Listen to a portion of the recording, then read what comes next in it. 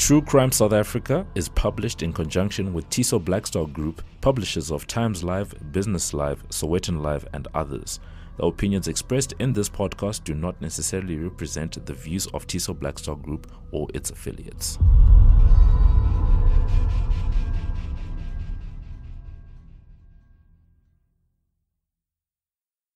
Welcome to True Crime South Africa. I'm your host, Nicole Engelbrecht, and you're listening to episode 10, The Unsolved Murder of Tracey Thompson. I first heard about this case from a friend of mine, Lee Both.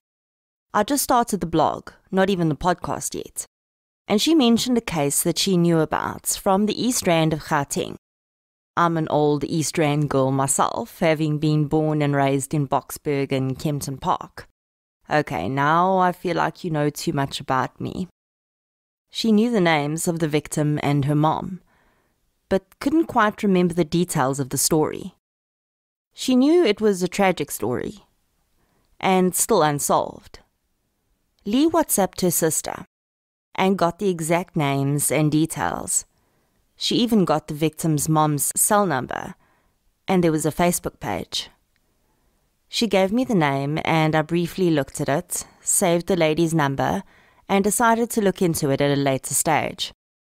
After I started the podcast, I looked at the Facebook page again. It's in the name of the victim's mother, Carol Thompson. The page held a bit of information and a link to a book entitled Betrayed, A Mother's Battle for Justice. I don't usually contact family members of victims unless they make it known that they're willing to talk. I don't feel that it's my place. But Carol was vocal about her daughter's case on Facebook, and she'd written a book, so I figured it would be okay. She responded very quickly, saying that she was happy for me to cover the case. I told her that I was going to read her book, and she offered me her copy. I gratefully declined, as I like to have my own copy of these books so that I can refer back to them if there's ever any questions. It would be another 3 months before I could turn my attention back to covering this case. I found the book on Amazon and read it, open-mouthed at times.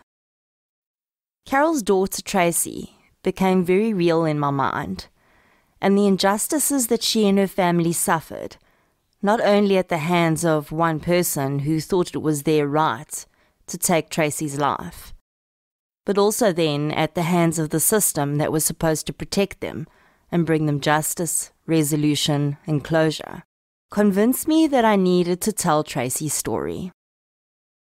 In terms of sources, the main one I used was the book written by Roxanne Reid in conjunction with Carol Thompson. And I acknowledge that most of the information I'm going to share with you here is from her book, which I'll link in the show notes. Please take note that some names have been changed as they were in the book. Tracey and her family members' names are unchanged. Let's get into Tracey's story. The following episode may contain sensitive material, including descriptions of violence, sexual assault, or graphic descriptions of injuries to victims. If you feel you may be triggered by such material, please consider this before accessing our content. To access trauma counseling or services, please see the helpline information on our show notes.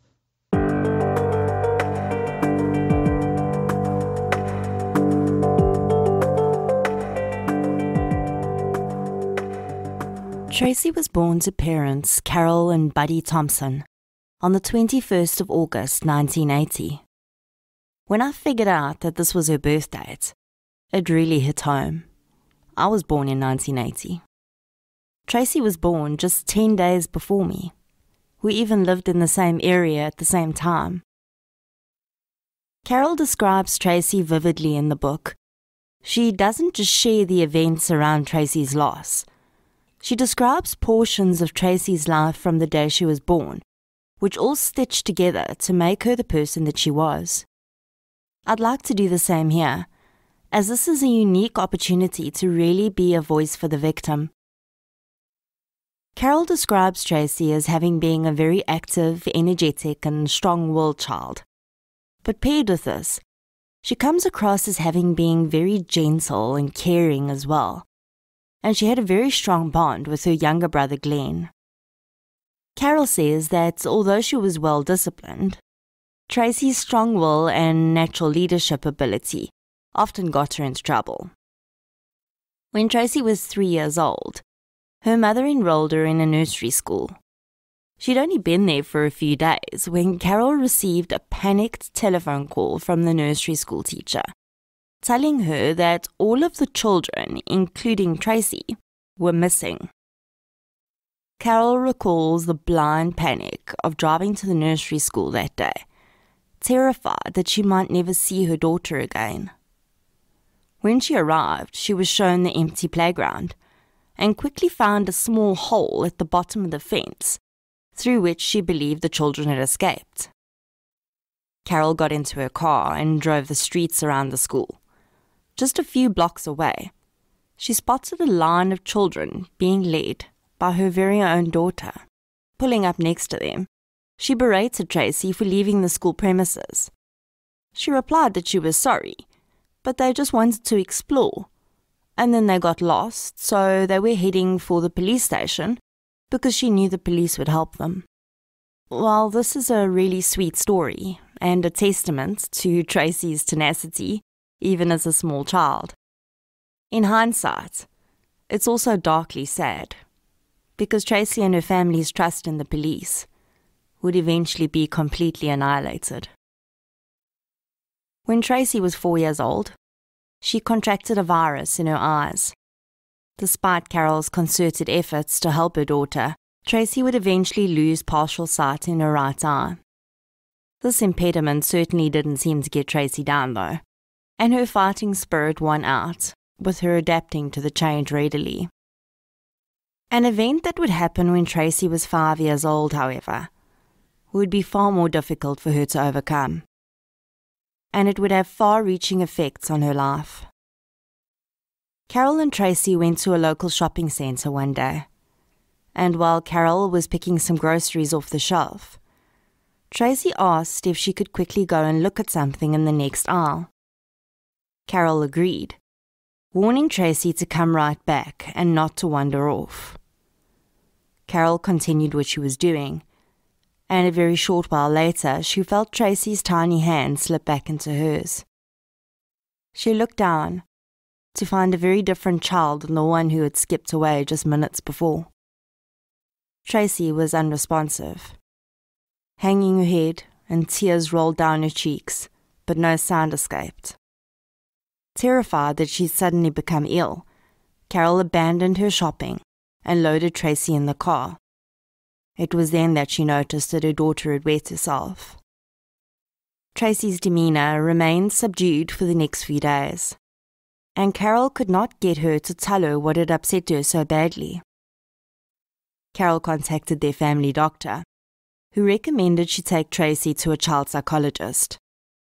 The weekend before the appointment with the psychologist, Carol needed to go back to the shopping centre, and when she told Tracey to get ready to go, she became extremely distressed.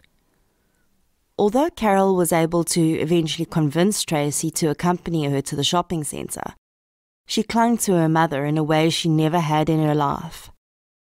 Carol recalled walking past a photo booth, placed in the middle of the centre, and the curtain briefly moved as she caught sight of an older man, who instantly gave her the creeps.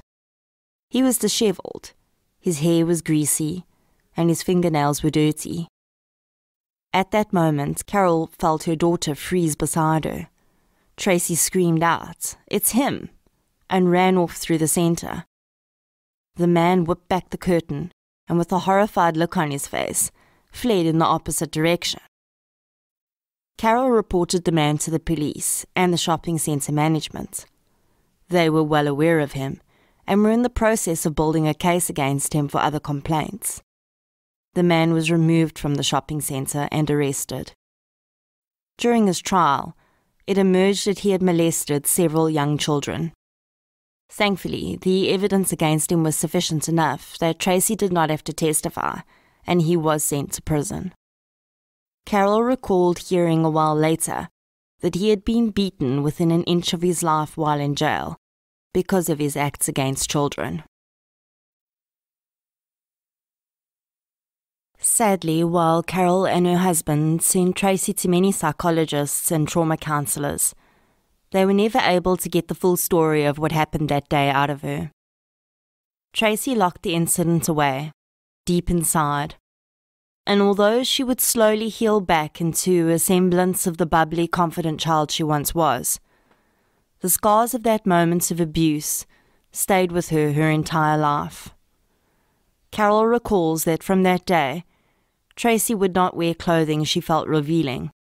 She wore baggy t-shirts almost all the time, anything she could not to draw attention to herself.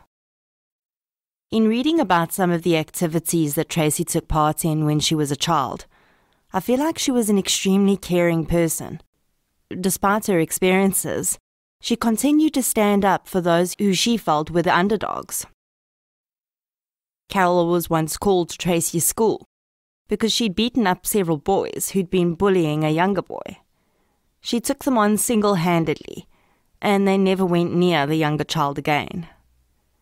When she was 11, Tracey volunteered at a children's home, spending her weekends playing soccer with and teaching karate to the children there. Carol recalled that she'd become very attached to a tiny baby who'd been abandoned. The little girl was sadly HIV positive. Carol and her husband noticed that Tracey was becoming quite low and convinced her that she needed a break from visiting the orphanage. Although tenacious Tracey would never admit it, her parents thought that the deep issues that were brought to the forefront at the orphanage of abandonment and death were just too much for someone so young to be dealing with. Tracey had agreed to take a break and continued with her sports activities, which were always a huge part of her life. During the break, Tracey would often wonder about the baby she had become so attached to. Her mother assured her that if something happened, she was sure the orphanage would call to let them know. A few months later, Tracey wanted to pay the home a visit again to say hello to the children and see how the baby was doing. Carol recalled dropping her off, and only minutes later, seeing Tracey running back out in floods of tears. The baby she had cared for had passed away from HIV complications. Tracey was devastated that she hadn't had the opportunity to say goodbye. In reading this story, I was absolutely blown away by Tracey's compassion. For someone so young to not only give up her time to visit and engage with children less fortunate than her, but to also have such a devastating reaction to the loss of one of the babies is so rare. Tracey really was a very special person. As Tracey entered her teens, Carol struggled with mood swings and behavior from her daughter that she was not used to seeing. She put it down to normal teenage behavior and struggles at the time, having no reason to think otherwise. But she would later find out that Tracey's difficulties ran far deeper at this time than anyone knew. After a few run-ins with fellow pupils, Carol changed Tracey to a different school, and she seemed to start doing better. Despite Carol's attempts to try and get Tracey to see a psychologist, to hopefully talk through some of the issues that were bothering her, Tracey just wouldn't talk, and seemed to want to try and figure out her own way through her troubles. It eventually emerged that Tracey was struggling to deal with the loss of 7 friends in 5 car accidents in the preceding year. Dealing with so much death at such a young age had been very difficult for Tracey to process, and psychiatrists discovered that she had a chemical imbalance and she was placed on medication to assist her. When Tracey was 16, she met a man who would have a great impact on her life. Peter was 10 years older than Tracey, and the age gap was evident to all and a concern even to the young couple themselves. Their relationship would be off and on continuously, but Carol explains that she liked Peter, and he was always respectful towards Tracey, so they left it to their daughter to decide whether the relationship was good for her. The couple's relationship went on for 3 years, through Tracey's matriculation. Tracey and Peter had been broken up when Peter suffered complications one night while using cocaine with a friend and passed away. Tracey was devastated. In a deep pit of despair, Tracey decided that she wanted to come off her medication because she said that she didn't want chemicals controlling her. Carol didn't think it was a good idea, but Tracey was now an adult, and she could decide for herself. Slowly, she managed to move through her grief and started at a teacher's college. During this time, Tracey became involved in a same-sex relationship and moved in with her partner. She arrived at her parents' home one night in tears, with purple bruises around her neck. She ended the abusive relationship and moved back home. Not long after Tracey moved back home, Carol became aware that her daughter's demeanor was changing. Her loving daughter was becoming nasty, and she was quick to anger.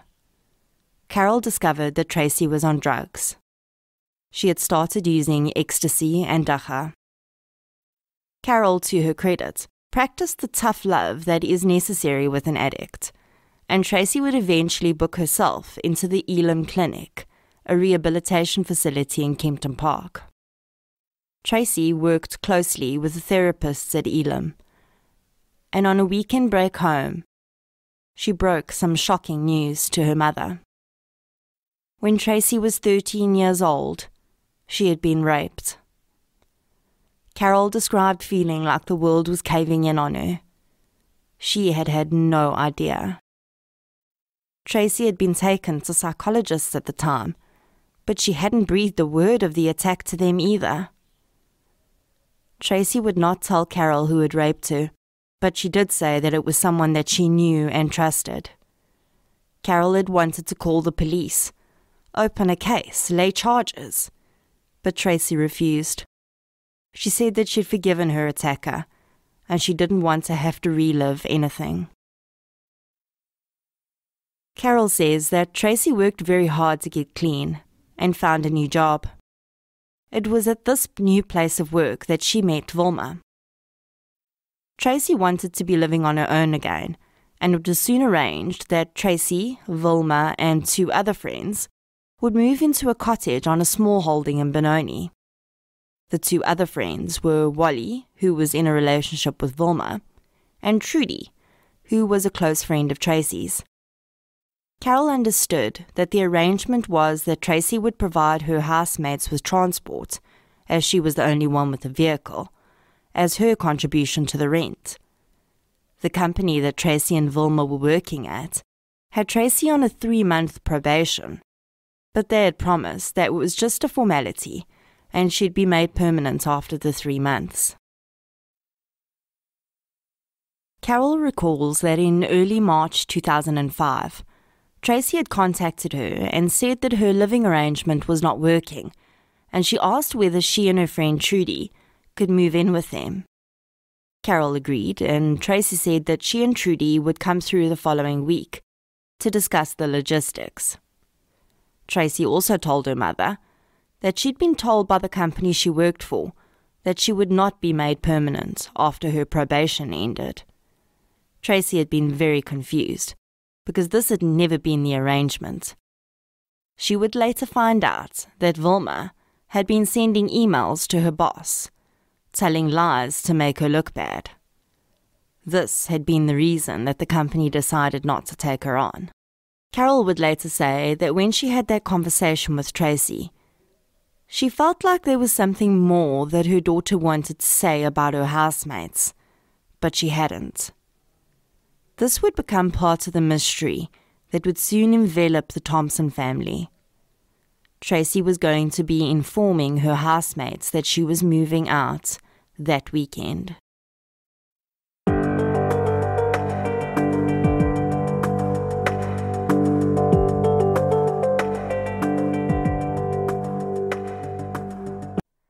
I recently read a South African true crime book, which I have to tell you about. It's a new publication by Jonathan Ball Publishers, and it's called Blood on Her Hands. The book is written by Tanya Faber, who is an award-winning journalist currently working at the Sunday Times. Tanya has covered many South African murder cases in her career, and her passion for the genre really shines through in this book. Blood on Her Hands is an investigation into the most notorious female killers in South African history. I'm generally a fast reader, but this book took the cake, and I devoured it in 3 sittings. The book is divided into a section for each female killer it covers, so it makes for brilliant in-between stuff reading, where you can sneak a section in at a time if you have a few minutes downtime. Each section starts with a brief introduction into the mindset of the killer in question, where Faber cleverly uses a small amount of poetic license to really draw the reader into the female killer's world, and then she moves into the factual account of the woman's crimes, her conviction, and sentence. This book has given me so many ideas for cases to cover on the podcast, so you're going to be hearing the name Blood on Her Hands a lot, as I reference it as a source in future episodes. Some of the killers covered are the infamous Daisy DeMelka. I had no idea how prolific a killer she actually was. Marlene Leinberg, known as the Scissors Killer, and Joey Haarhoff. And let me tell you, after reading Faber's account of this woman's role in the Gert van Rooyen kidnappings, you will never think about her as his subdued sidekick again. Some of the more recent cases covered include baby killer Dina Rodriguez and matricide offender Phoenix Tehran, who was not only a female killer, but also one of the few cases in the world where a female teenager killed her mother. Oh, and I also have to mention Shanae van Heerden, who was one of the few female killers ever in South Africa to be named a highly dangerous offender with little possibility of rehabilitation by the judge. Okay, I'm not going to tell you about any of the others because you just have to go and buy this book. If you're a true crime fan and you can only buy yourself one book this year, it has got to be Blood on Her Hands. Blood on Her Hands is available in all good bookstores and on Take-A-Lot, so you don't even need to leave the house to get it. I'll leave a link in the show notes to buy the book through Take-A-Lot.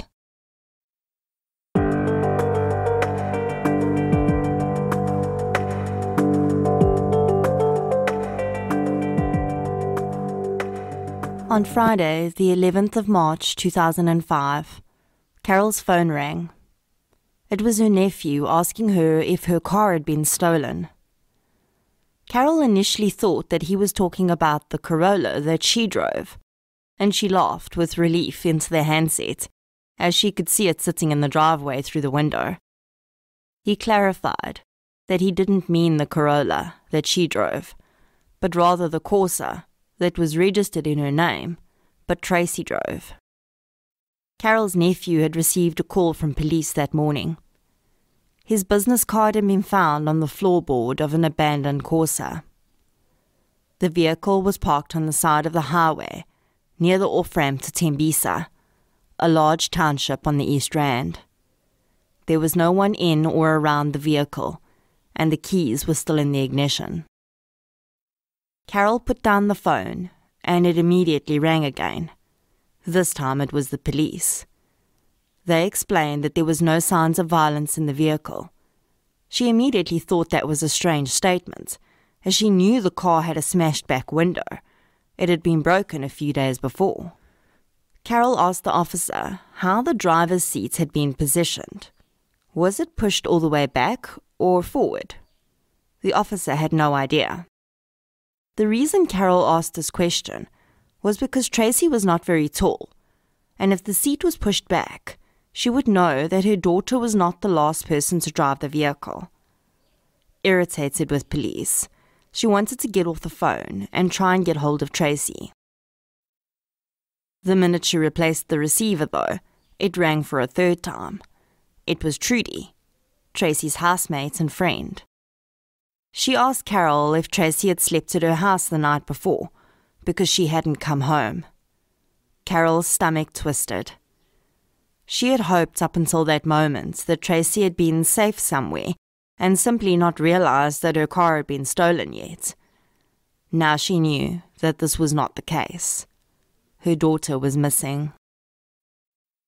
Carol phoned the police station and requested that an officer come to her house so that she could fill out a missing persons report.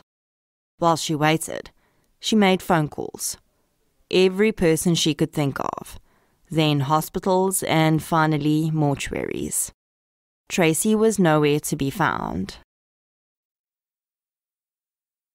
One of Carol's friends came to help make phone calls, and she was even more thankful for her presence when the police officer arrived to take her report.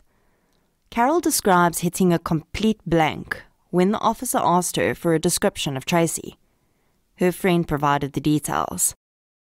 Carol asked the officer if he would need a photograph of Tracey. He said it wouldn't be necessary. Yes, you heard that correctly.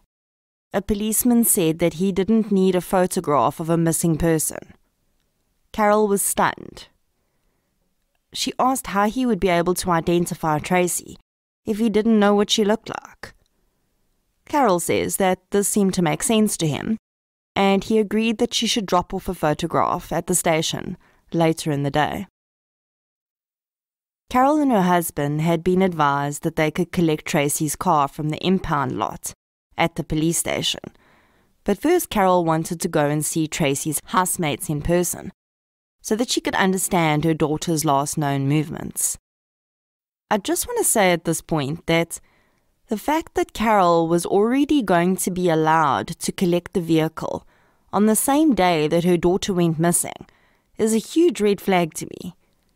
The vehicle belonged to a missing person. It was evidence, or at least it should have been. Carol drove out to the small holding where Tracey had shared a cottage with her 3 housemates. As she drove up to the cottage, Tracey's friend Trudy and the male housemate Wally approached her, but Vilma stayed in the doorway of the cottage. Neither one of the housemates looked Carol in the eyes. Wally immediately blurted out that he felt guilty because he had used Tracey's car the night before and returned it with almost no petrol in the tank. Carol found this strange because Tracey didn't like other people using her car. It didn't make sense that she would have let Wally use it. In the days before Tracey went missing, Carol had begun to suspect that her daughter had relapsed.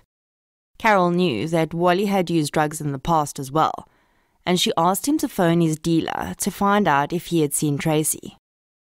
Carol thought that perhaps Tracey had bought drugs, used, and was too ashamed to come home. On hearing her request, though, Wally immediately denied that he used drugs. Carol became enraged at his childish behavior, telling him that her daughter's life was at risk and she didn't have time for his denials. He then claimed that he didn't have any airtime on his phone, so he couldn't call his dealer. Carol handed him her phone. He hesitantly took it and turned slightly away from her, dialing a number and then having a hushed conversation which lasted just a few seconds. He handed the phone back and told Carol that the dealer hadn't seen Tracey in a long time. Carol took back her phone and checked the outgoing call log. Wally hadn't phoned anyone. She turned on her heels and left. She would mention Wally's evasion and deceit to the police, she decided. Carol, her son Glenn, and 2 other people then drove out to the area where Tracey's car had been found. There was a 6-kilometer stretch of land around the place where the car had been dumped. Although Carol remembers feeling drawn to search, they decided that the job was too large for 4 people, and it was better left to the police. She then went to the police station to deliver Tracey's photograph and see if there was an update.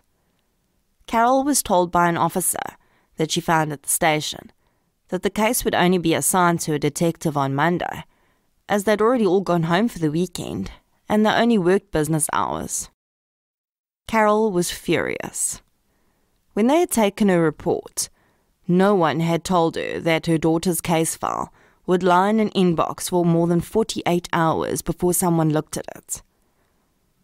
During the time that Tracey had been using drugs, Carol had come to know and respect a policeman from a police station close to the rehab centre. She called this officer, explained the situation, and asked if she could see him. He agreed. The officer turned out to be of little assistance. He was packing up to go home for the weekend and seemed more interested in complaining about his heavy caseload than giving Carol any advice on how to find her missing daughter. I have no doubt that knowing Tracey's history as a drug user, the policeman assumed that she had gone off on a binge and would resurface soon. This would be a fair enough assumption if her car had not been found abandoned. One small piece of information he did have to offer clarity on is why the officers that found the car had not mentioned the smashed window. He said that because it was already covered in black plastic and there was no glass on the seats of the vehicle, they knew it didn't have anything to do with the car being abandoned there. If Carol describes Tracey as being tenacious and strong-willed, I think I know where she got it from, because this mother would move mountains to find her daughter, and there was no way that she was going to sit at home for an entire weekend and wait for a detective to one day decide to look for her daughter. Carol remembered that the local 4x4 club had a search and rescue unit. She contacted them, and a member of the volunteer group was at her house within an hour. They not only arranged to start a search at 6 a.m. the next morning, but they managed to get the SAPS canine unit involved too. A representative from the 4x4 club and a member of the canine unit went to Tracey's cottage to retrieve a piece of clothing that they could use as a scent item for the dogs. The search was being conducted on the understanding that Carol was not allowed to go near the area while they were searching. She and Glenn spent that Saturday morning putting up posters instead. At midday, Carol was at home waiting for the phone to ring when a vehicle marked with the words "Search and Rescue" pulled into her driveway. Her heart sank. The SAPS canine unit had called off the search. They had found evidence of armed robberies and other violent crimes in the area, and it was a hotbed for drug dealers. They decided it was too dangerous to continue the search. So it was too dangerous for volunteers and SAPS members, but never mind Tracey, who could possibly be out there. The volunteer told Carol that the dogs had not found any trace of Tracey's scent in the area. The only time they had alerted was to the scent of a decomposing cow head. There was no indication that the search would be resumed at any time. Carol was left alone with her outrage. She grabbed a telephone directory, and by comparing names on the SAPS website with names in the directory, she managed to find the private cell phone numbers of a senior superintendent. As the phone rang, Carol was certain that when she explained how inept his staff had been, he would be as angry as she was, and finally something would start happening. When he answered, the senior superintendent was angry all right, but not for the reason Carol had thought he'd be. After she finished her explanation, he screamed at her down the phone, asking her who she thought she was phoning him on his private number. He went on to say that her daughter was probably out drinking for the weekend and would turn up on Monday with a "sorry, Mom," and then she would have wasted everyone's time. And then he hung up in her ear. Carol dialed the number again, and the senior not-so-superintendent had his phone turned off. Carol knew something was deeply wrong. Even in the height of Tracey's drug use, she had never disappeared off the radar completely like this. She would always phone her mother to let her know she was safe. On Sunday morning, Carol, undeterred by the man's rudeness, phoned the superintendent again. This time he answered, and she managed to convince him to meet her on Monday morning to discuss the way forward in the search for Tracey. Carol describes the initial days of Tracey's disappearance as extremely taxing on her family. Each member was trying to protect the other and in turn isolating themselves. Carol recalls that on the Sunday, 48 hours after Tracey had gone missing, she already had a deep feeling of foreboding that Tracey was no longer alive. I've heard this feeling described by many mothers of missing people. There's no doubt that there's an extremely strong connection between most mothers and their children. I say most, because it is of course not true for all. Many mothers who've lost children describe knowing before they were told that their children were no longer alive. Like a string that had been cut, a tether unwound.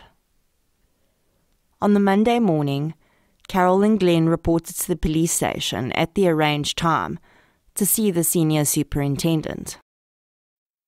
He barely even acknowledged them before passing them off to Captain Kotza, who he claimed was the best on the East Rand. None of the officers that Carol spoke to that morning knew anything about a missing person report for her daughter. She was told to go home and wait for Captain Kotza to contact her. In attempting to collect Tracey's car from the pound, Carol would be subjected to further incompetence and mistreatment. When she and Glenn arrived, the security guard barked at them that only one of them could come in. Carol went in while Glenn waited outside in the car. Carol remembers wandering around the facility for quite a while, before eventually figuring out where she should be. She found a waiting room and sat down. She waited for 3 hours, before eventually losing her cool and pushing her way into the adjoining admin offices. A man, who appeared to be in charge, screamed at her, telling her that she had no right to be in there. Carol threatened to call a lawyer to deal with the situation, and the man directed one of his staff members to get this woman out of here and find out what her problem is. Well, her problem, sir, is that her daughter has been missing for 4 days and no one seems to give a damn. Another 2 hours would pass before Carol was eventually directed to collect her keys from the security guard. He couldn't find them. More time passed, as the staff bumbled around trying to figure out where the keys were, as they'd been signed into the register. Carol told them not to bother with the keys, as she'd arranged a low-bed truck to collect the vehicle. The staff informed her that she'd have to cancel the truck and come back the next day, as it was closing time now.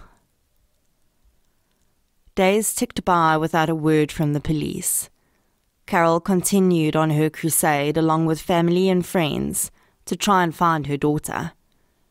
A radio station allowed her to make an on-air appeal for anyone with information about Tracey's whereabouts to come forward. On the Wednesday morning following Tracey's disappearance, Carol heard a news story on the radio about the body of a young woman having been found.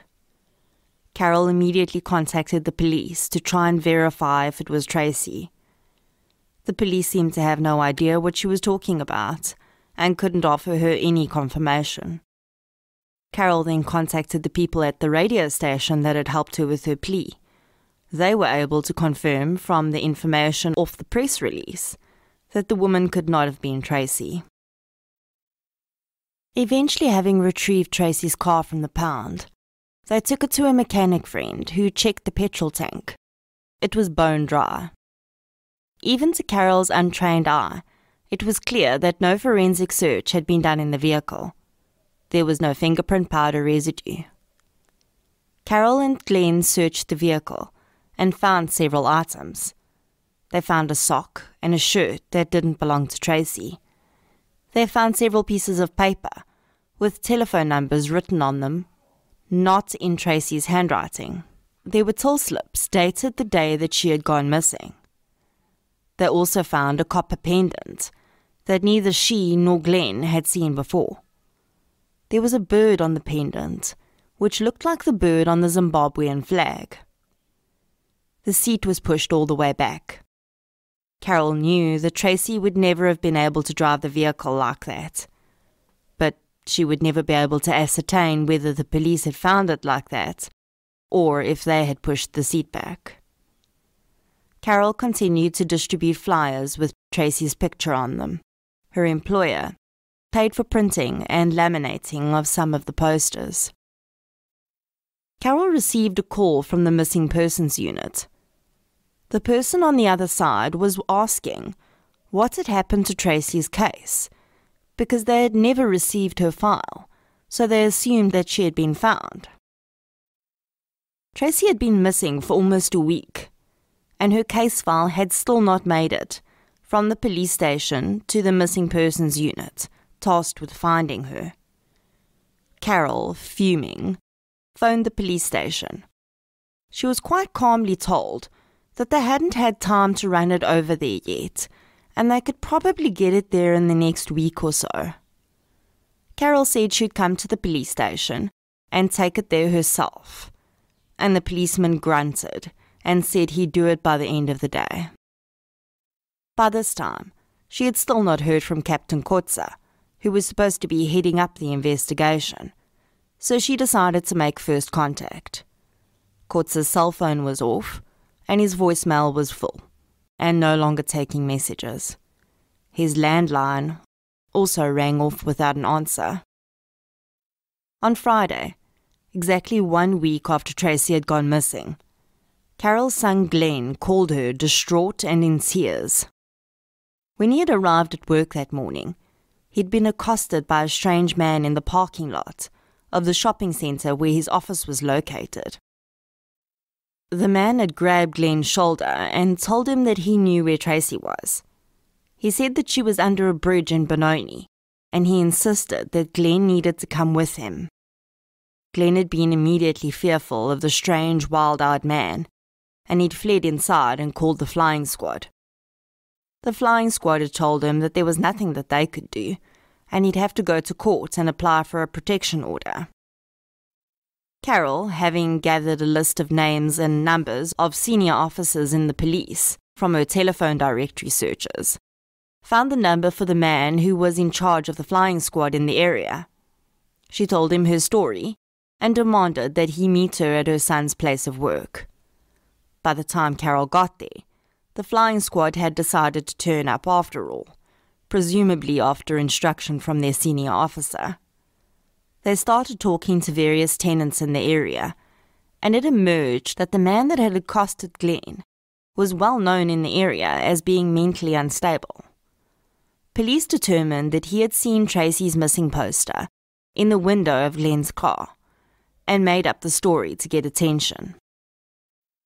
The officer in charge of the flying squad recommended that Carol get in touch with the investigating officer so that he could figure out if there was any truth to the man's wild claims.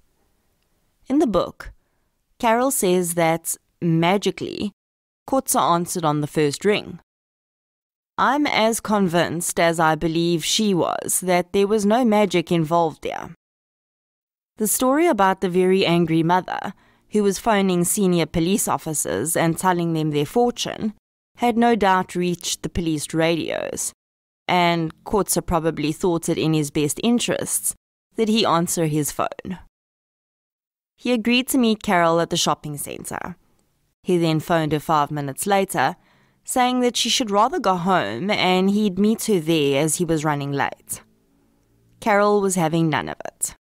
Her daughter had been missing for a week, and she was finally able to contact the man who was supposed to be in charge of finding her for the first time. There was no way that she was letting him slip away again. There was also CCTV footage that she wanted him to view of the man that had accosted Glenn. He agreed and arrived 5 hours later. Kotza had no interest in viewing the CCTV footage, saying that it would be a waste of time. Carol handed over the items that she'd found in Tracey's car. Kotza threw the pieces of paper and receipts on the ground, claiming they had no value. Carol picked them up again and handed them back to him. I've never investigated a missing persons case, but I cannot believe that receipts found in Tracey's car from the day she went missing would have no value. It was already clear that someone else had been driving her vehicle. Those receipts could have identified that person. It would not have taken that much time to phone the stores and find out if they had CCTV. If they did, receipts usually have a transaction time on them. Rewind the CCTV to the time and day of the transaction and see who made the purchase. If it was Tracey, great, then you can build a better timeline of her movements. If it wasn't Tracey, then you have a new person to speak to. I don't know. Maybe there's someone out there that deals with missing persons cases that can explain to me why that wouldn't be a viable course of action. Regardless, none of the information was ever followed up on. The wild-eyed stranger was never interviewed, and although it's quite possible that he was just seeking attention, as Carol says in the book, we'll now never know for sure. On arriving home, Carol received a phone call from a stranger. He claimed to have seen Tracey on the Thursday night that she went missing. He didn't want to give his name, nor go to the police, because he was married, and he claimed that at the time he'd seen Tracey, he was cruising sex clubs in Pretoria. He admitted that he'd had a lot to drink that night, but claimed that he never forgot a face, and when he had seen Tracey's missing poster, he was 100% sure that it was Tracey he had seen. Carol knew that because of Tracey's past experiences, she would only ever be in a sex club if she was being held against her will. She believed that the man had been mistaken, but knew that it was important information. For a moment, she says that she considered going there herself. For a moment, she says that she'd considered going to these sex clubs herself, but her husband had quite rightly talked her out of it. I don't know Carol, but from the tenacity that she has shown so far, I could actually picture her going from club to club, demanding answers from pimps and prostitutes. Unfortunately, that would have been a very dangerous situation for her. So she did what we would all assume is the correct thing to do in that situation. She called Captain Kotza and gave him the information. He sounded intrigued and said he'd go out to the clubs immediately. Carol later found out that he never did. In the early hours of Sunday, the 20th of March, 2005, the telephone rang in the Thompson home. Carol answered. A young constable on the other end asked if that was Mrs. Thompson. She confirmed it was, her stomach plummeting at the official tone of the call. The constable asked if they could come to the house in a few minutes to speak with her. Carol describes not being able to wait a minute longer to know what they wanted to tell her. She asked if they had found Tracey's body.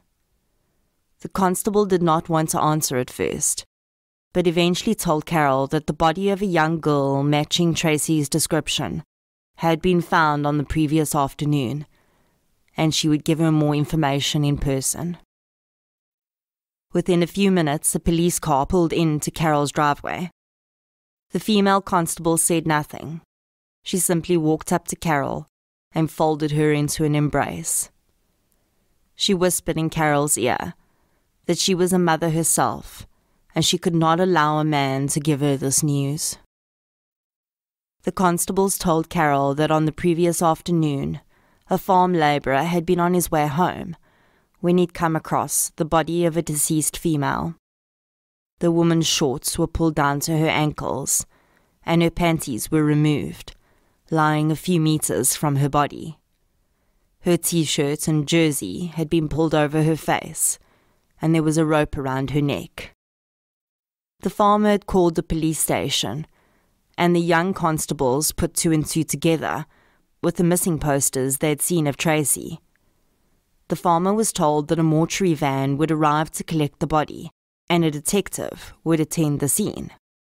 A formal identification had not been made as yet, but the two young constables had felt that there was sufficient information to advise Carol of the discovery. The way in which Carol describes the kind actions of these two young constables is very telling. Some reading her story may think that she's simply raging against the police in order to have someone to blame for her immense loss. This proves that it's not the case.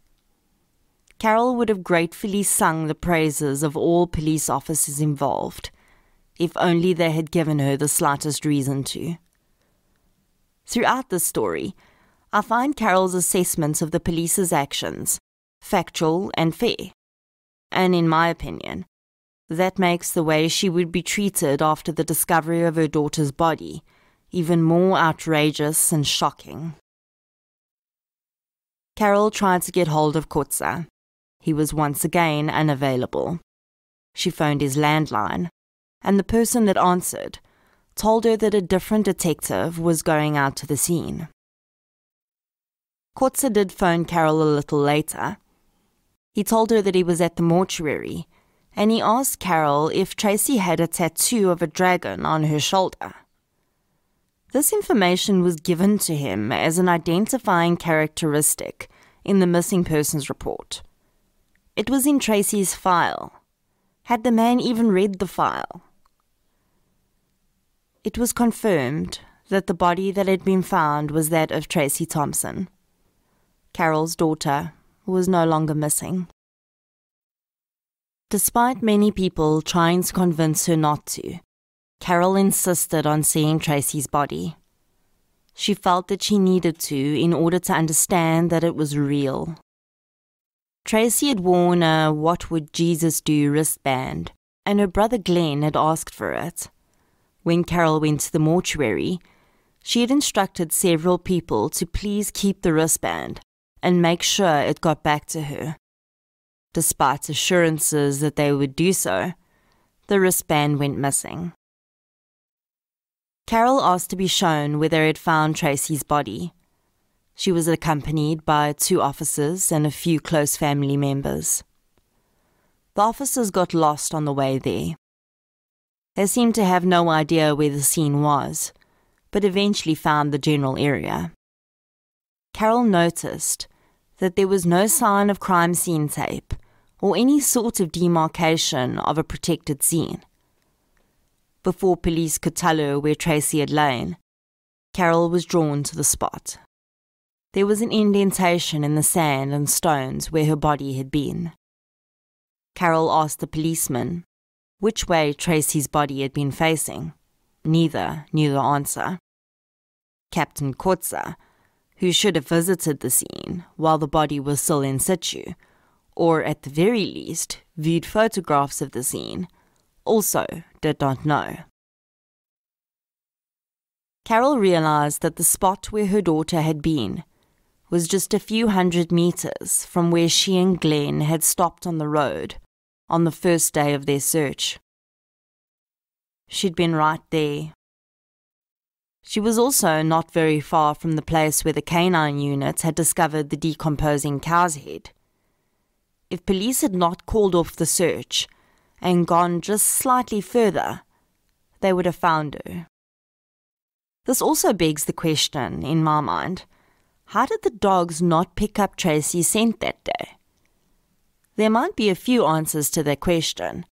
The first is, when the handlers assumed that they were reacting to the cow's head, they were actually reacting to Tracey's scent, but they were stopped before they could get to her. The second is that perhaps Tracey's body was not there that day. It is possible that she was placed there after the initial search, although not probable. The third possibility is something that I thought of when Carol was describing the procedure of the initial search. She mentioned that a volunteer from the search and rescue team and a member of the canine squad had gone to Tracey's cottage and retrieved the item of her clothing.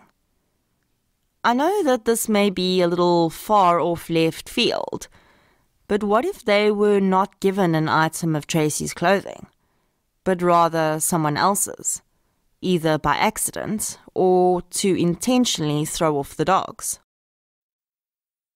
When Carol and her family were leaving the scene, her sister had said that she'd found it strange that the police had not done anything about a green car she'd seen parked nearby when they arrived. Carol hadn't seen the car, but her sister said that it had been parked close to the scene when they arrived, and when the police car pulled in, it had driven off. The police didn't seem to notice it either.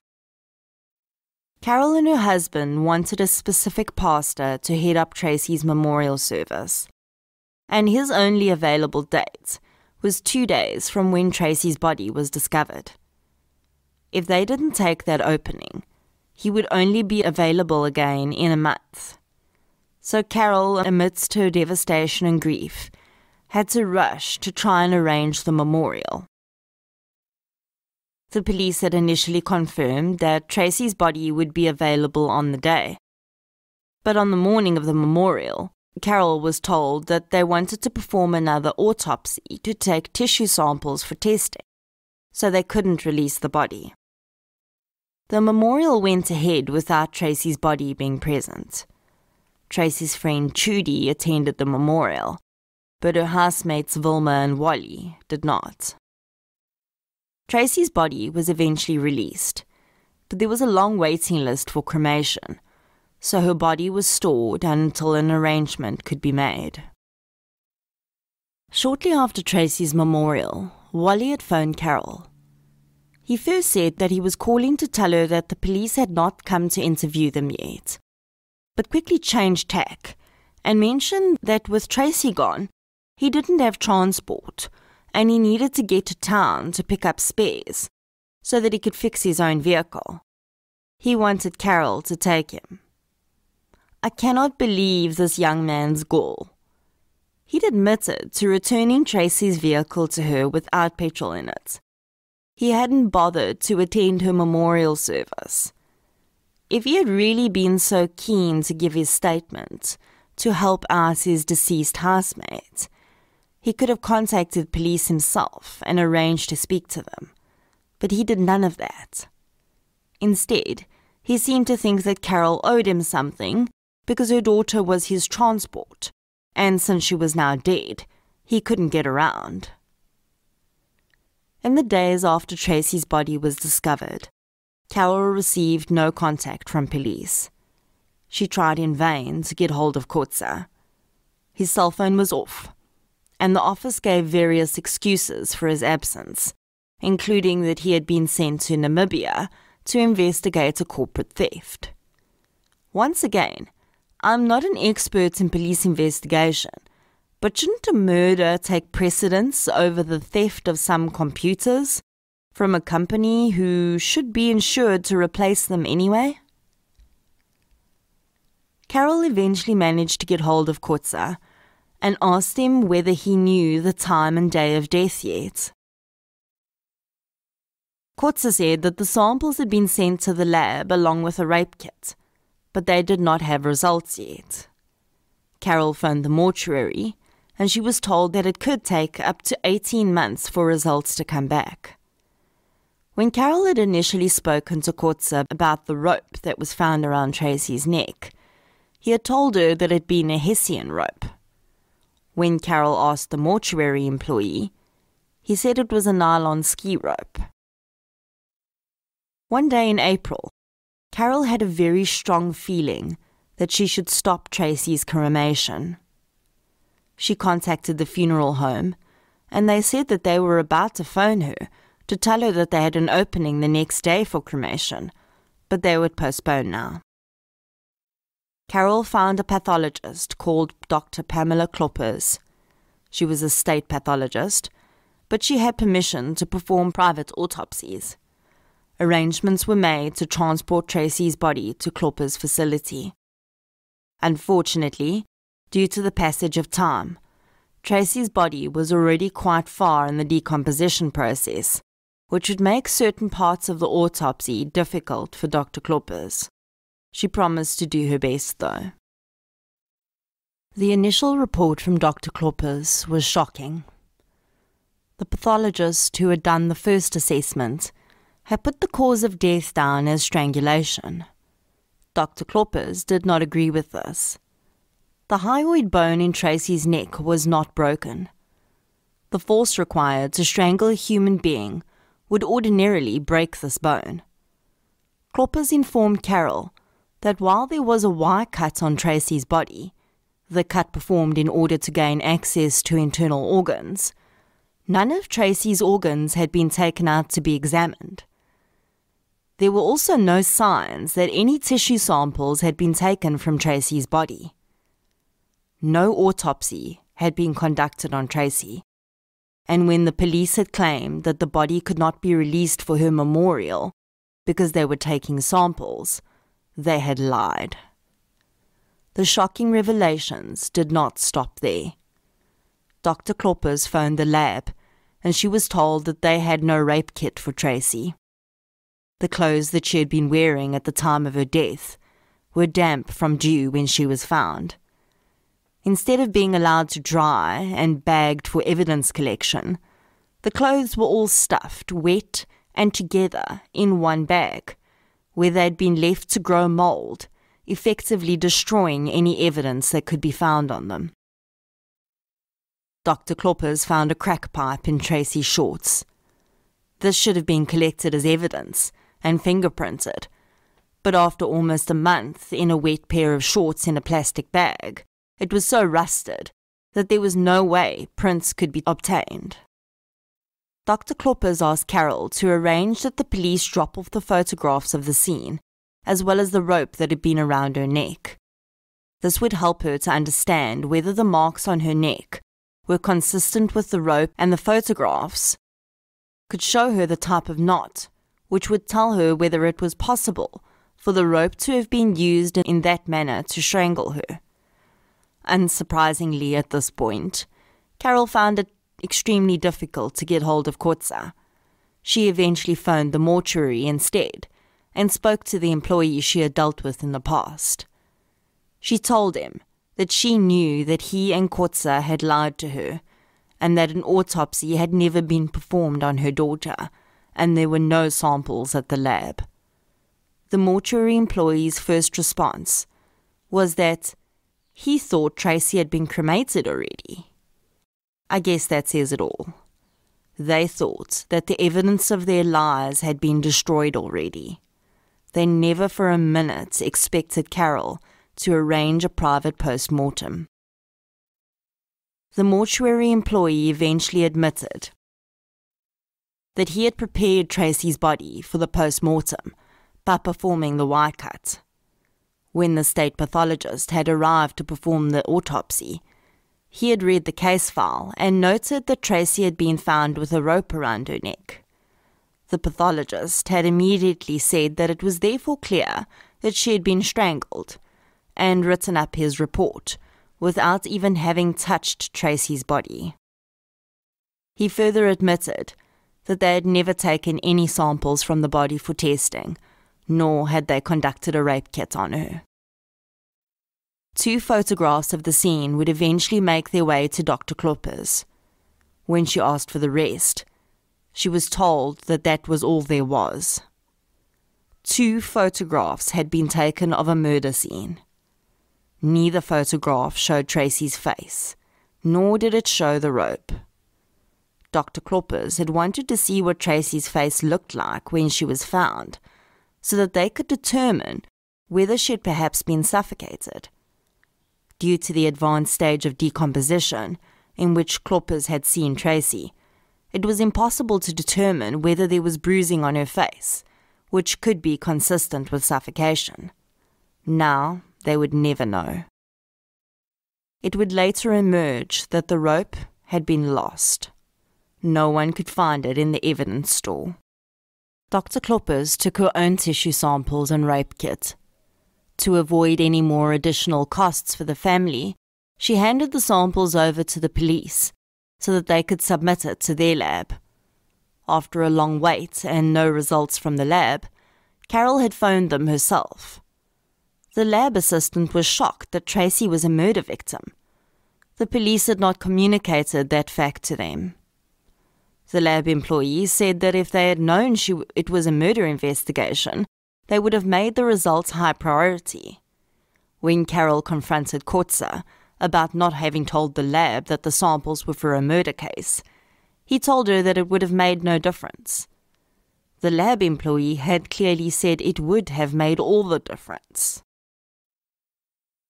3 months after Tracey's murder, Carol decided to contact a private investigator.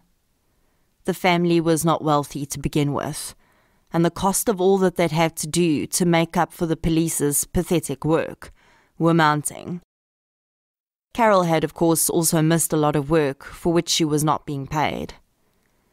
There was therefore very little money available for a private investigator, but she felt that she had to try.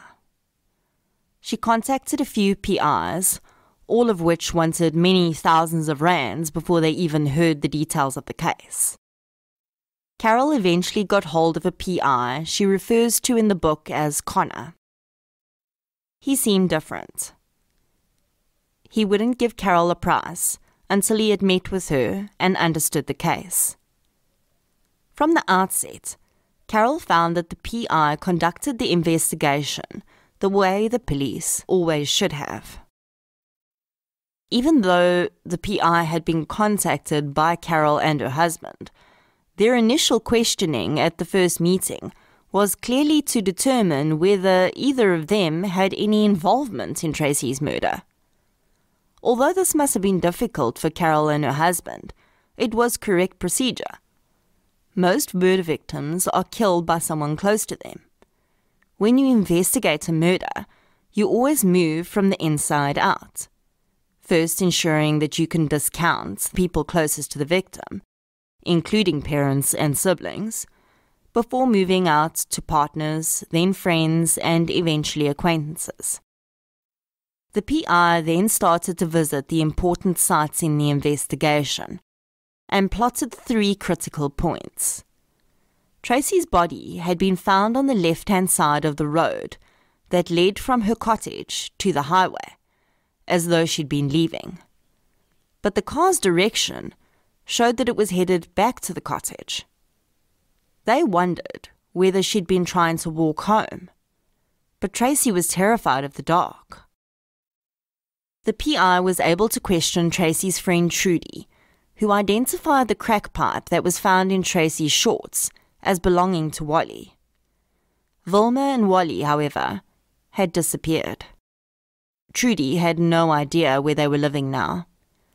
The housemates had never been questioned by the police.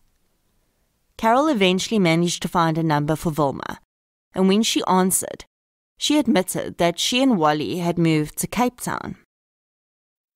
Carol asked to speak to Wally, but he refused to come to the phone. Vilma then whispered to Carol that if she called at a specific time the next day, Wally would not be home, and she could speak more freely.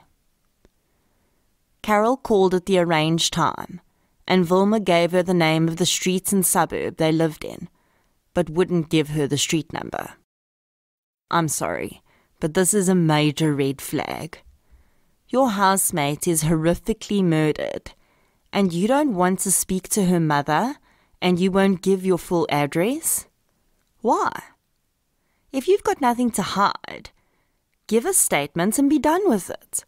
Why all the cloak and dagger stuff? It would be easy for them to say that they simply did not want to get involved, but you're already involved. The murder victim lived in the same house as you. You were possibly the last people to see her alive. You're in the thick of it, whether you like it or not. As a human being, surely you would want to at least give any information you have to help the investigation. After all, nothing you say is going to implicate you, is it? As we know Carol by now, she was not taking no for an answer. Carol arranged for the co-worker of a friend who lived in the same suburb in Cape Town that Vilma had mentioned, to scour the street in the afternoon when people would be coming home from work. They were given a description of Vilma and Wally, and one afternoon spotted the couple arriving home. The person took down their license plate number and gave it to Carol. Carol contacted the licensing department and pretended that the owners of the vehicle had assisted her on the road and she wanted to thank them. The licensing department gave Carol the address registered to the vehicle. 4 months after Tracey's death, the private investigator flew to Cape Town and interviewed Wally and Wilma. Wally denied any knowledge of the crack pipe that Trudy had identified as belonging to him. The following was his version of events that he gave to the private investigator.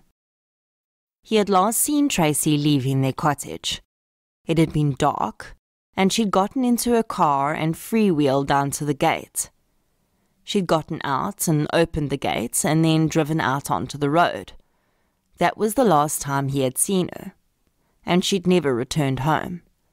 He could not explain why he'd allowed Tracey to take a vehicle that he knew had no petrol in it. It emerged that Wally's kit bag had been in Tracey's vehicle when she went missing. The kit bag contained tools that he used in his job as a mechanic, but Wally had never asked after the whereabouts of the bag, and it was not in the vehicle when it was recovered. He could not explain why he'd never asked for it. Trudy had said that Wally was wearing a different colour tracksuit pants when he woke up than she had seen him wearing when he'd allegedly gone to bed. He couldn't explain why he would have changed his pants in the middle of the night either. When the PI returned from Cape Town, he and his partner went out to the cottage to test Wally's version of events. They went at night so that the conditions could be the same as he claimed in his statement. The PI's forensic team had done a full sweep of Tracey's vehicle. While Carol and Glenn had found the items inside the car, they hadn't thought to check the boot. In the boot of Tracey's car, the forensics team found a piece of nylon ski rope. They found another pendant that matched the one with the bird on that Carol had found inside the car. No one that Tracey knew had ever seen her wearing such pendants. More pieces of paper were found with telephone numbers in writing that didn't match Tracey's. A plastic shopping bag with men's clothing in it was also found in the boot. When the PIs attended the cottage, they found another piece of nylon ski rope that matched the piece that they'd found in Tracey's boot. That could have been significant evidence if the piece of rope from Tracey's neck had not been lost. If the rope from the cottage matched the rope from the car and the rope around her neck, that would have been indicative that someone from the cottage was involved in Tracey's death. The PIs could not reconstruct Wally's version of events at the cottage. At the time that he claimed to have seen Tracey pulling out the gate, it was far too dark on the small holding to see anything that was happening at the gate. It could therefore not be true. The only way Wally could have known what Tracey had done was if he was in the car with her. Trudy further stated that Tracey would hardly ever leave the house after dark, and if she did, she would wake her up and tell her that she was going out. She had not said a word to Trudy that night about going out. Carol arranged a meeting with Captain Kotza and the PIs so that they could hand over the evidence they had collected and give them Wilma and Wally's statements. Kotza showed little interest in the evidence they had and also couldn't answer the questions the PI had for him. Wally had agreed to take a polygraph test, and the PI told Kotza that he and his team could fly to Cape Town and get it done immediately with their permission. Kotza said that wouldn't be necessary. They could either get Wally back from Cape Town, or they would get a team from Cape Town to take the statement and perform the polygraph. Kotza promised to do this within the next 3 days. By now, I don't think I need to tell you that that did not happen. Carol lodged a complaint against the state pathologist who had failed to complete a proper post-mortem. with the Medical Professionals Council. She received a response that their investigation would take a few months. Carol received daily updates from the private investigator. He also asked her to set up an appointment for him with Dr. Kloppers. In the meeting, Dr. Kloppers said that she believed that Tracey's body could have been staged as a cover-up for a drug-related death. A small amount of cocaine had been found in her stomach tissue, but it was nowhere near enough to have killed her.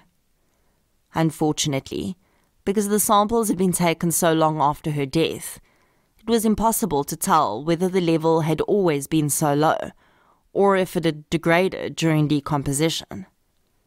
Carol was shocked to hear that cocaine had been found in Tracey's body, as she had always only known her to use dagga and ecstasy. Tracey also had a deep hatred for cocaine after Peter had died from using it. The exact time and date of death was impossible to determine by the time Dr. Kloppers had seen Tracey's body, as she explained that the coolers at the state mortuary were overworked and often didn't work at the temperature they were supposed to. She guessed that this was also the reason that no time or date of death was on the official report either. Kloppers told the PI that she believed that Tracey was killed by someone she knew and trusted. Carol had also laid an official complaint against Kotza, and the answer she got back was that it was believed that the investigation had been satisfactory. She then escalated her complaint to the Commissioner of Police, who arranged a meeting with all the parties involved. On the day of the meeting, she was introduced to a new detective, Inspector Pierce. Captain Kotza had been taken off the case and had been handed over to the Serious and Violent Crimes Unit, at which Pierce was stationed. Carol had been asking for the case to be given to the unit for months, and her request had always been declined. Carol thought that someone was eventually taking her seriously, but it emerged a few days later that the investigative program Carte Blanche had been in touch with the commissioner a few days before the meeting. They were doing a piece on unsolved murder cases that had been bungled by police, and they were including Tracey's case. The press attention was the real reason for the case being upgraded and Pierce being put in charge. Whatever the reason, Carol admits that Pierce seemed very different to Kotza at the outset. He was in regular contact and gave her updates without her having to beg for them. During that meeting, though, Carol noticed that there was some serious tension between her private investigator and Pierce. They didn't seem to like each other at all.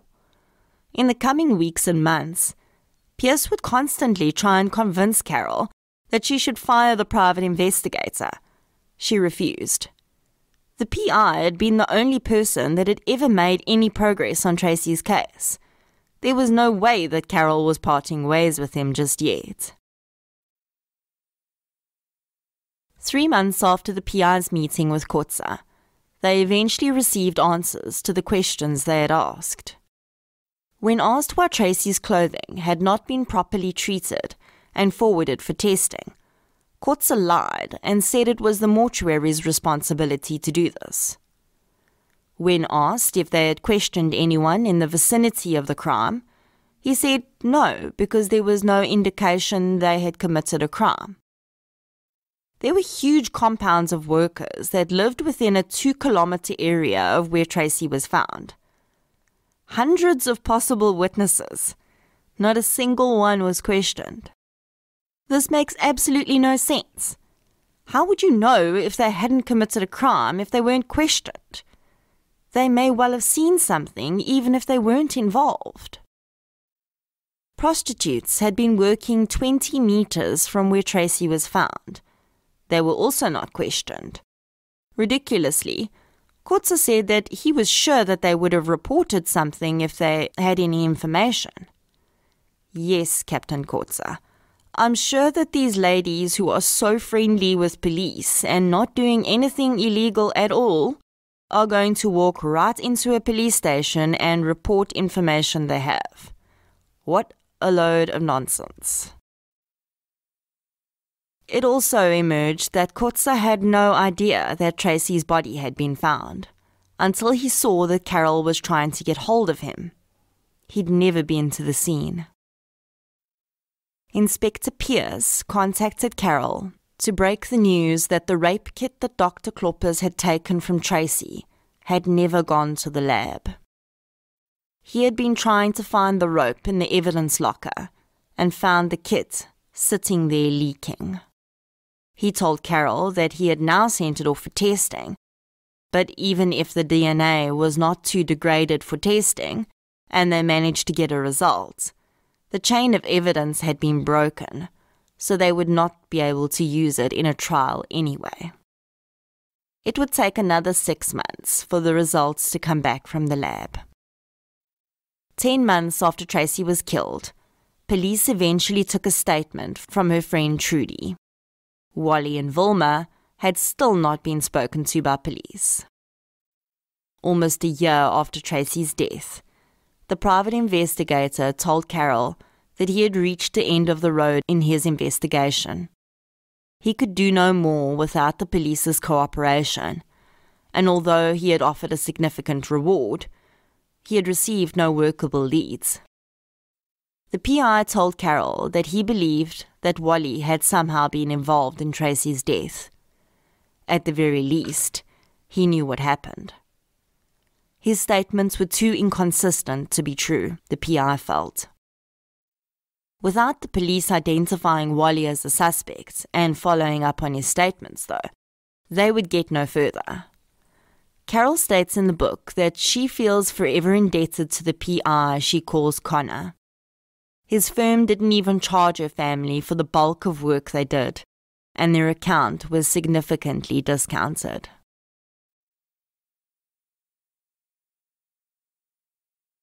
In the first few months after Tracey's death, Carol had shied away from the media, unwilling to talk and concerned that if she did, it would harm the case. With everything having come to a standstill, she now embraced the media's requests for interviews and became quite close with one journalist that she refers to as Serena. Around the 1-year anniversary of Tracey's death, her brother Glenn tried to contact Pierce to get an update. He did not get hold of Pierce, but he was told by the person he spoke to that the police would no longer be speaking to the family on the phone or in person, and that they should address all of their questions to them by email. Carol was flabbergasted at this sudden turn of events, and phoned Pierce herself. He claimed to have no idea what Glenn was talking about, and then, before putting down the phone, made an offhanded comment that Tracey's rape kit results had come back a month before, and no semen could be identified. He hadn't even bothered to let Carol know. If she hadn't phoned that day, she may have never known. Carol arranged another meeting with 2 police commissioners and Pierce. Again, many promises were made and none were kept. Eventually, 14 months after Tracey had been murdered, police interviewed Wally and Vilma for the first time. Wally's story was suddenly very different from what he had told the PI. He now claimed that Tracey had introduced him to drugs. Carol knew that this was a lie, because she had known Wally to be a drug user long before Tracey was. Wally said that on the night that Tracey had disappeared, they had decided that they wanted drugs, and he had given Tracey 200 rand to go and buy cocaine for them. She had left the cottage to go to their dealer and never returned. He claimed that he had waited for a few hours and then just went to sleep. When he woke up in the morning, he realized that Tracey still wasn't back. Although he'd previously agreed to take a polygraph, he now refused. Wally's story stinks of lies to me. What drug addict gives money to someone else, sends them off in a car they know has no petrol in it, and then is okay with it when the person doesn't return with their drugs? it is far more likely that if there really was an arrangement to get drugs, Wally would have gone with Tracey. In September of 2006, Carol was advised that an inquest was going to be held into Tracey's death. They arrived on the morning indicated at court. They'd been told that the inquest would be held in the courtroom and open to the public, so Carol took her journalist friend, Serena, with. Carol, her husband Buddy, and Serena sat waiting for hours to be called. Eventually, they were approached and told that things had changed and the inquest would be held in the magistrate's chambers instead. This, of course, meant that Serena could not be present. It was claimed that additional items had been added to the court roll for the day, which resulted in the change. But I think it's pretty clear that someone had figured out that the Thompsons had a journalist with them and found a way to ensure that she could be excluded. Carol and Buddy entered the magistrate's chambers and he introduced himself. Carol describes him as a polite and kind man. He offered his condolences for their loss and then stated that, in his opinion, the initial investigation had been an absolute disgrace. But he could only make a ruling on the information he had at his disposal. Carol would realize what he meant when she saw the docket on his desk. It was, in her words, anorexic. So thin, you would think that it was a case of petty theft and not murder. When he started going through the docket, Carol realized that the documents and evidence in there were dated 6 months after Tracey's death, when Pierce had taken over the investigation. There was not a single document from the time that Kotza had been on the case. The magistrate ruled that the police should continue to actively investigate Tracey's death. Although there was significant evidence that Tracey was not strangled, the official cause of death remained strangulation. The magistrate told Carol that he would personally deliver the docket back to the police station because he was concerned that if he left it to someone else, it may disappear. Shortly after the inquest, the Serious and Violent Crimes Unit was shut down. All of the officers working at the unit were sent to work at individual police stations. Pierce complained to Carol that his caseload had now tripled, and he had asked for Tracey's case to be given to another detective, but his request had been declined. Around the same time, Carol received a response to her complaint to the Medical Professionals Council. They had determined that the original pathologist had done nothing wrong. When Carol inquired about what process they had followed to determine this, they responded saying that they'd held a hearing. Well, only the pathologist that was being investigated could have attended that hearing, because Dr. Kloppers was never called to testify. It is deeply concerning to me that the council will find it acceptable for a state pathologist to lie about having performed an autopsy and not perform all the tests required to properly determine cause of death. The man determined cause of death by a line written in a case file. How is that due diligence? Why do we even have postmortems then? We can just give the case file to an admin clerk and let them decide from what's written in there how someone died. It's honestly ludicrous in my humble opinion. Carol managed to get a copy of the docket she had seen at the magistrate's office and arranged a meeting with the commissioner, Pierce, and Kotza. She also asked Serena to be present. The commissioner agreed to the meeting but was very unhappy that a journalist was there and insisted that he be allowed to approve anything she wrote before she published it. Carol describes Kotza arriving for their meeting that day, completely calm and relaxed. She offered him coffee. He said he'd prefer a Coke. She got the feeling that he really felt as though he'd done nothing wrong. Pierce, on the other hand, appeared more stressed out. probably realizing that he was currently responsible for whatever came out of that meeting. Carol started by asking Kotze what type of rope had been around Tracey's neck. Kotze immediately said that he clearly recalled it was Hessian because you don't see a lot of Hessian rope anymore. Carol then asked why the mortuary assistant who had removed the rope from Tracey's neck had told her that it was nylon ski rope. Kotze couldn't explain this, and then agreed that maybe his memory wasn't that good after all. Honestly, I don't think that Kotze ever saw that rope. I think that by the time he looked for it, if he ever did, it had been lost. The commissioner then suggested that they just look at the crime scene photos because that would answer their question. Carol eagerly agreed, knowing full well that the rope was not in the pictures. Pierce handed the commissioner the 2 photographs. He looked at them and then asked for the rest. Pierce informed him that that was all there was. Only 2 photos had been taken. He insisted there must be more. Pierce confirmed that there was not. Highly embarrassed and probably suddenly realizing for the first time how absolutely disgracefully his officers had conducted themselves, the commissioner changed tack.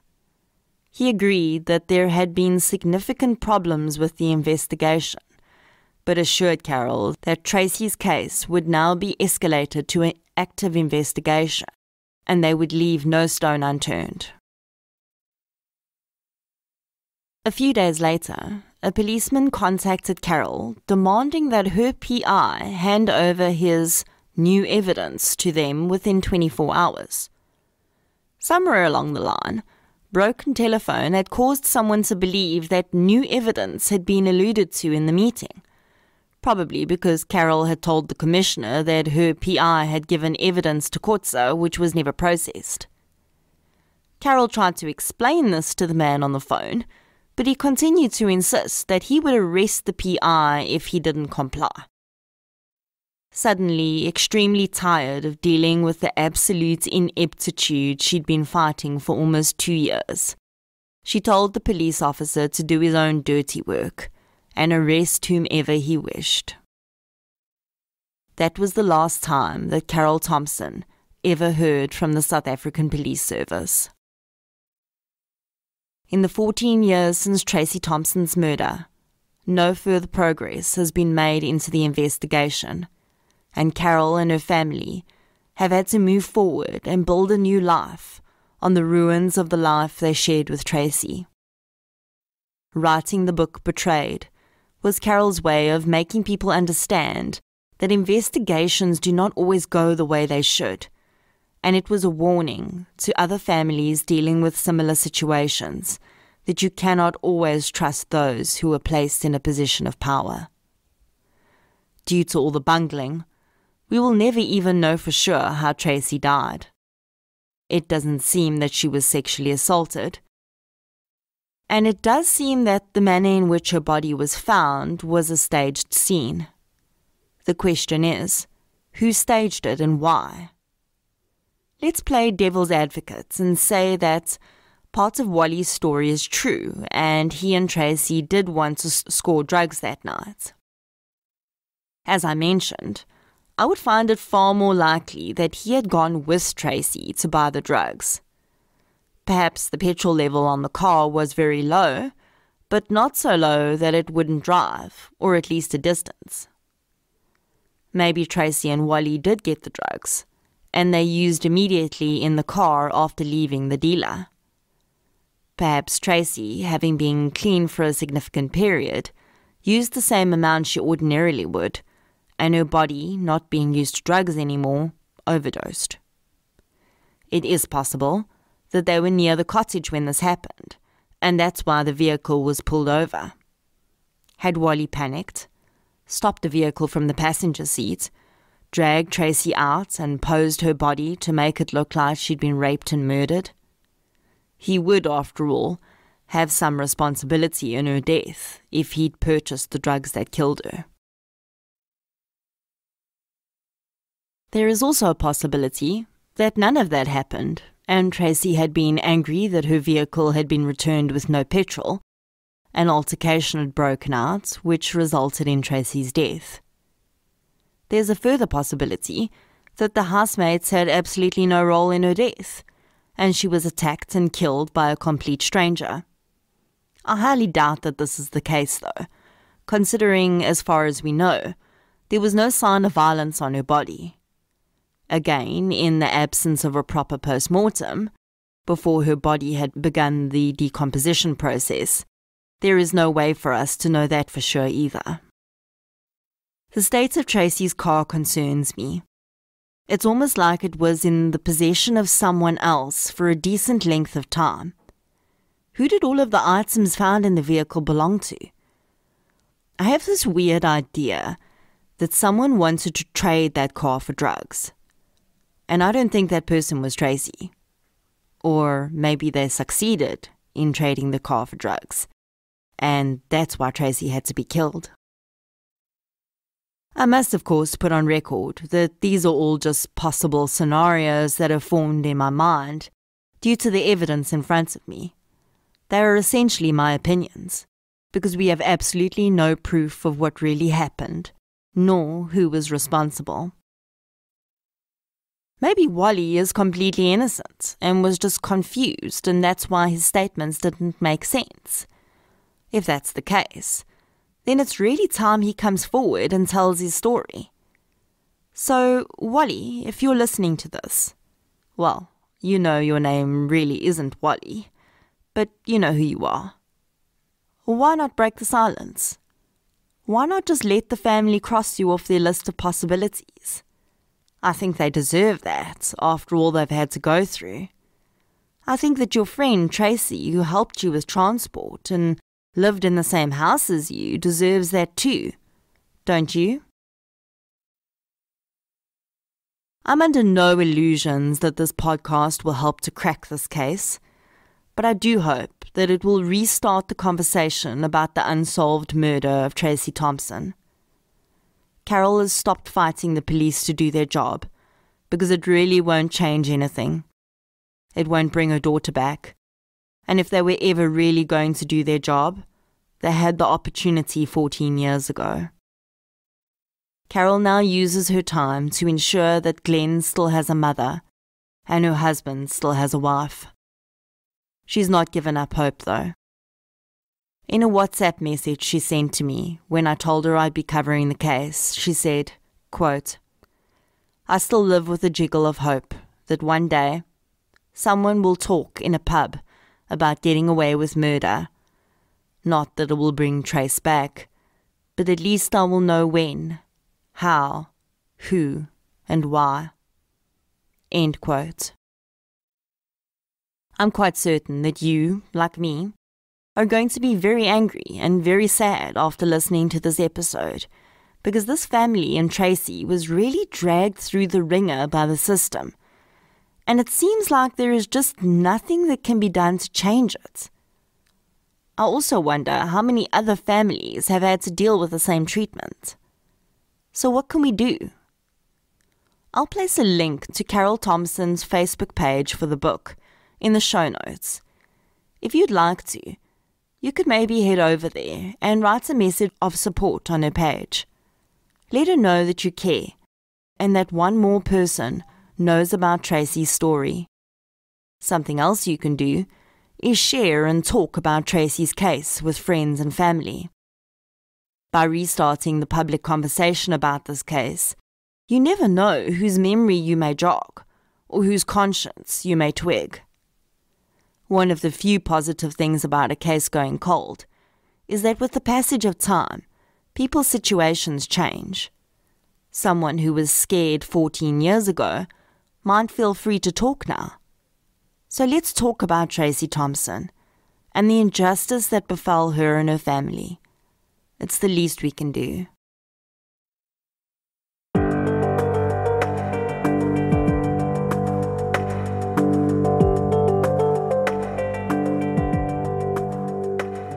I don't like having to cover cases that have been so badly bungled by the police.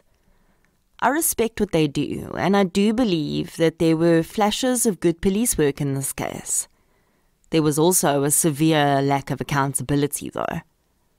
While I fully understand that our police service is wholly overwhelmed for the resources available to them, and I'm pretty sure that the situation now is probably even worse than it was in 2005, there's got to be some sense of responsibility. No matter what profession you're talking about, there's always going to be people who are good at their jobs, hardworking and committed, and there are going to be people who shouldn't be in the positions they're in. Where it makes a huge difference is when the profession in question has people's lives in their hands. That makes all the difference. Thank you for listening to Tracey's story. If you enjoyed this episode, please be sure to subscribe on the app you're listening on and weigh in on our discussion on our social media pages. We're on Facebook, Twitter, and Instagram. Don't forget to look out for the link in the show notes to buy the amazing book Blood on Her Hands. I'll be posting about it on social media too. I really appreciate your support for the podcast, and I'll chat to you soon.